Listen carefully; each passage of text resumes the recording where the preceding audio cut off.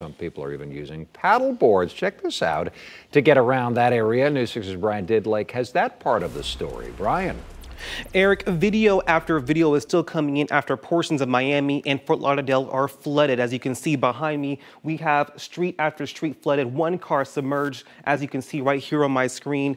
One Daytona Beach man says that he's glad his family in Miami were prepared to brace the storm. She just called me and said that it stopped. Tavon Kelman tells me he just spoke to his mother Saturday. He says he's glad his family is safe after this. 31 transporting doctors.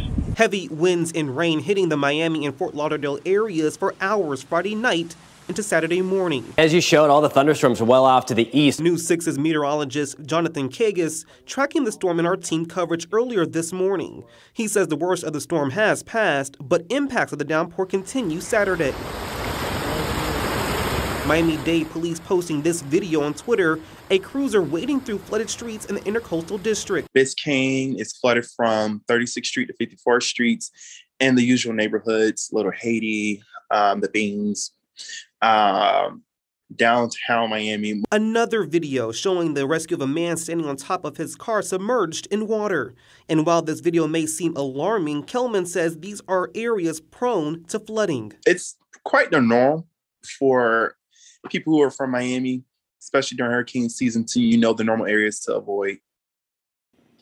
Now, while this flooding is seen in Miami, officials want to remind everyone to make sure they are hurricane ready as the season continues. Make sure to prepare your kits, make a plan, and know your flood zone.